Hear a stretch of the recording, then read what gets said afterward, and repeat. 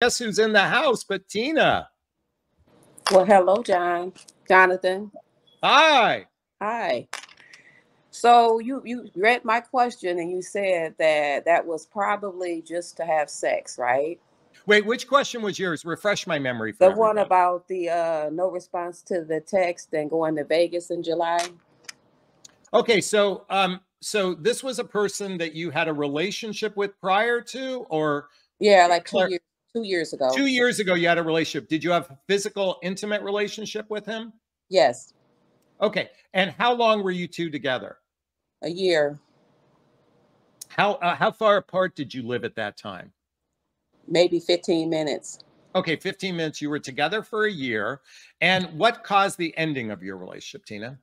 I didn't feel like he was right for me because Okay, so you ended the relationship. I did.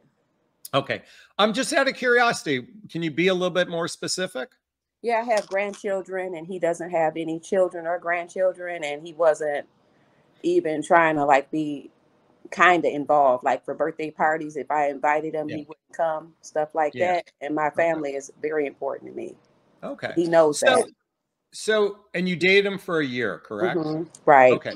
So just out of curiosity, why do you think he didn't want to integrate into your life? I didn't understand it. I still really don't. Yeah. Now, Yeah, I want you to understand, and he doesn't have any children, correct? right. Yeah. So some people have had traumatic childhoods, particularly they might have had some trauma that makes them reluctant to actually be in a caretaker type role. So you obviously have a nurturing side to you, you have a caretaking side to you, and he probably struggles with that because was he a byproduct of divorced parents or did he have emotionally abusive parents? Divorced parents. Yeah, okay. So a lot of divorced people, or excuse me, do you remember how old he was when his parents got divorced? Under 10. Yeah. Yeah. So he probably had a significant fear about family. So, but you gave it a year, you gave it a shot, and you did your best. Okay. So now, 2 years later, he reached out via text. Now I'm confused. No, I actually did. Oh, you reached out via text. I did. It was kind of like a joke. Okay, so this is how it started, if you have a minute. Yeah. I said, well, I took you to see New Edition. I'm sure you may know who they are, right? The group. Yeah. I'm like, I took you to see them when we were dating. So why don't you take me to see them while they have their residency in Vegas? So wait. Before you continue, I apologize. I just want to understand something. You hadn't communicated with 2 years, and then out of the blue, you sent a text message. I took you to New Edition. Why not you take me to New Edition? Is that what happened? Okay. Yes. What prompted you to do that? I don't know. I just thought that it was a cute joke, but then he actually said he was going to take me, and he paid for the stuff. So we're going in July. Okay. So you reached out to him, right? But okay. I didn't think he would do anything, but probably like do a smiley face or some kind of emoji, not actually try to do it. So. Because we haven't talked and seen each other in 2 years, so I didn't expect. And in the last 2 years, have you gone on any dates? We only went to a church revival like 2 weeks ago. Wait, no. Wait. Let me be clear. Have you gone on dates with other men? Yes. Okay, so just put that in a box for a second. But you've still physically seen this man in the last 2 years, even though you weren't dating. Not until 2 weeks ago. 2 weeks ago, you saw him at church. Right. Okay. So he was back in your consciousness. Is that right? This was after the New Edition text, though. Oh, this was after the New Edition text. So what do you want? I was just curious as to why not a response to the have a good weekend text if you're trying to take me to Vegas in July.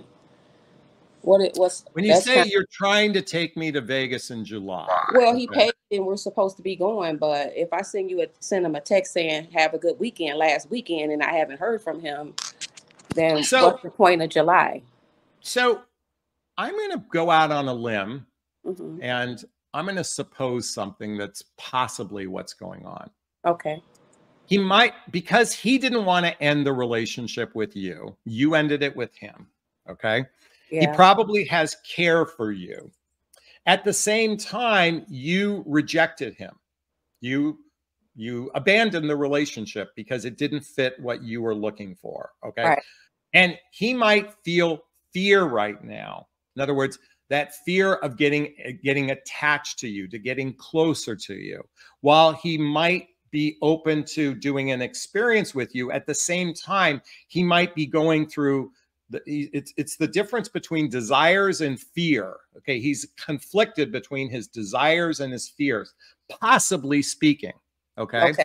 So your response, have a great weekend, possibly put an emotional strain on him because I don't want to get too close to her. She's going to dump me again. But I want to I'm lonely and I want to connect with someone. So he's going through his emotional, internal, possibly his internal fears. Okay. Okay. He might be what's known as an avoidant attachment style. That's possibly what happens to someone.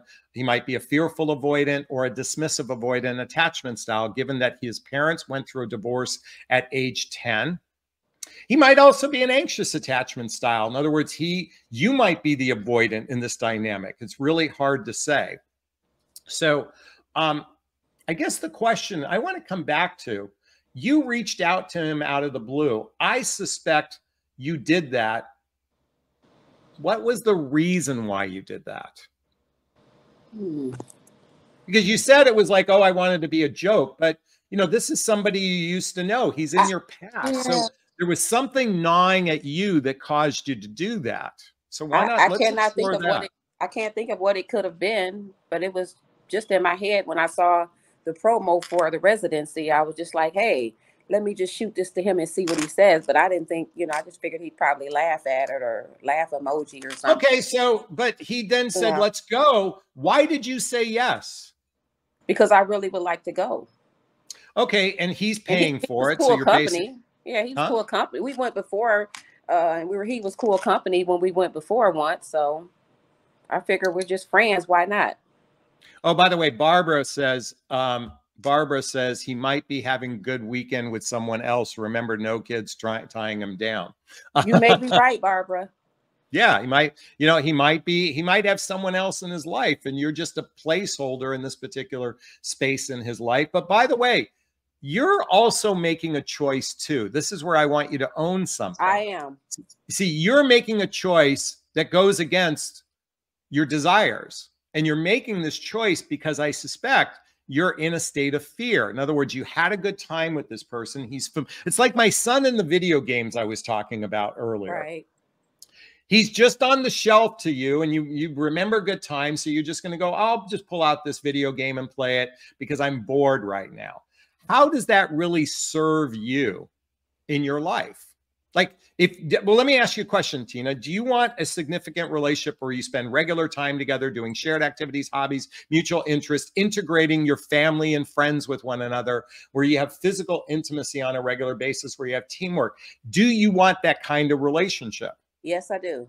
Okay. So then why initiate someone who can't fit into that scenario? That's a good question because I don't know. That's a good question because I'm not trying to date him again because I don't want to date him. Yeah, but you're engaging with him for a reason. Oh, by the way, to some degree, you're using him. I bought you tickets, so I need you to buy me tickets. Like that's using someone. Okay. I mean, it can be considered that. I'm not saying it is. Right. I can see what you're saying. But yeah, I didn't think of it that way, but I can see what you're saying though.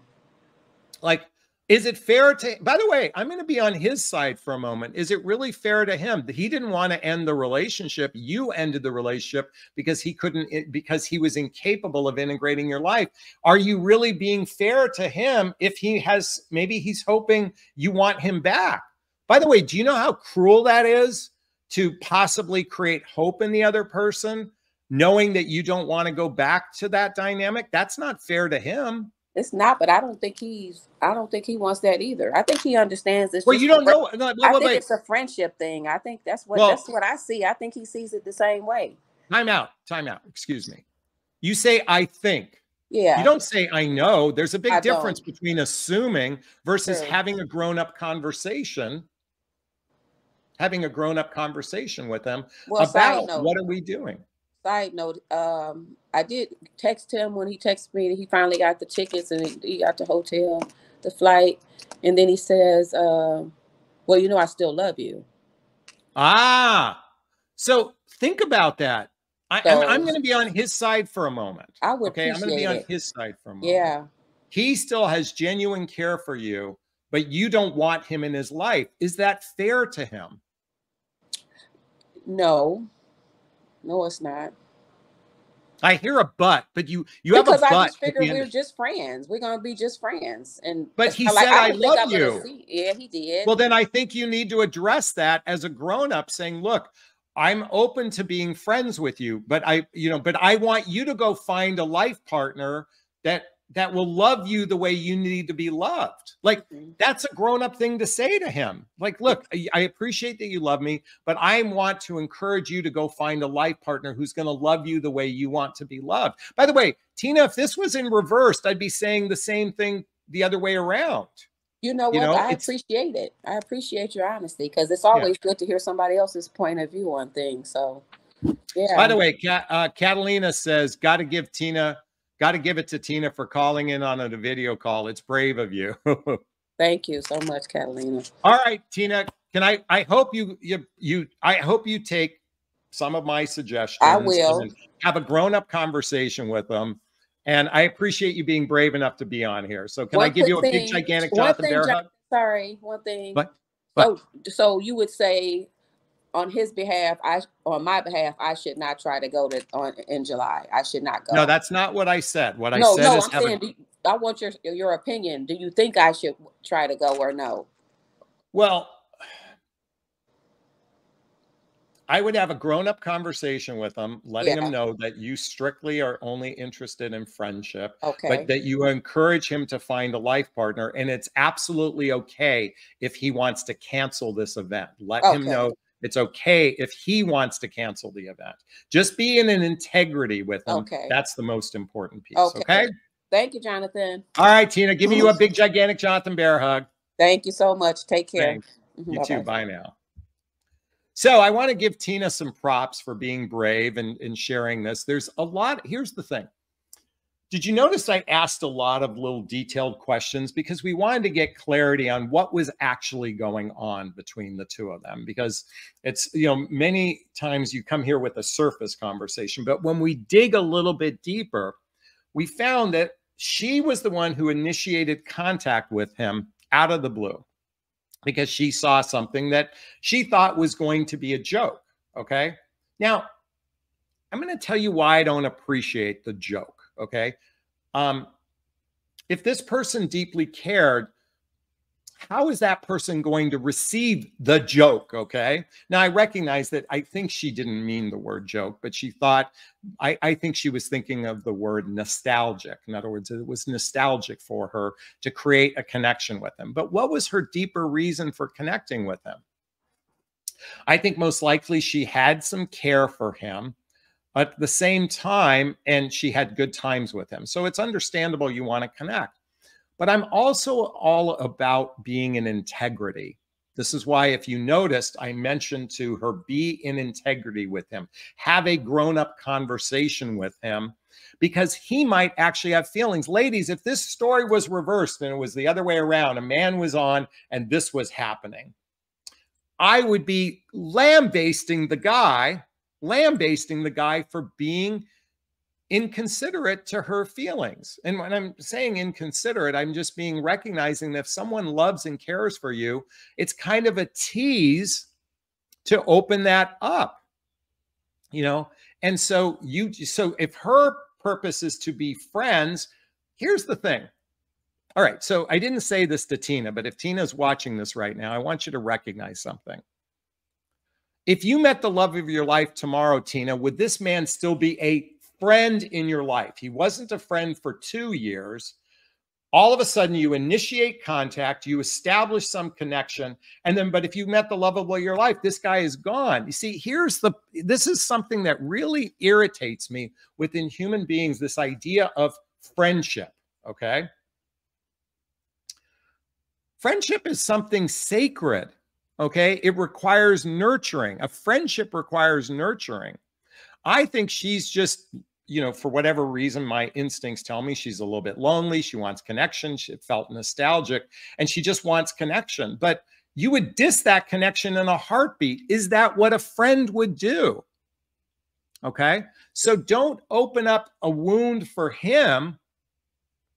If it, you know, and by the way, I would say this to a man too. I believe that, you know, in fact, I did a post on, oh, hold on, folks. I did a post on YouTube yesterday, and I want to read it to everybody. It was a wise man quote that said the following. I want to read this. This is very poignant.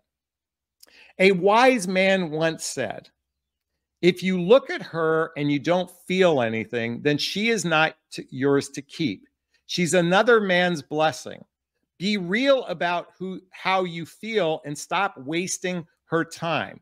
We all need to stop messing with other people's soulmates.